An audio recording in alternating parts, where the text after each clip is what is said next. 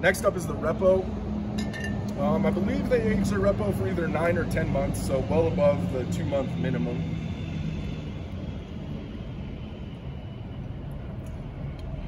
And I like this one again because it's definitely a tequila drinker's Repo. Some Repos are definitely on the sweeter end, and I think are more of a bourbon drinker's Repo, which is they're good as well. But personally, I like my tequila to taste like tequila, and this one does.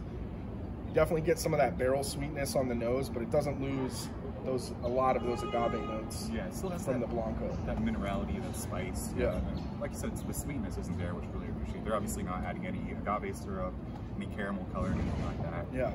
On the palate, you definitely get some of that agave sweetness. I'm also getting a little like nutty thing too that's very cool. It's just another one, a great example, great price, great tequila. Yeah, absolutely.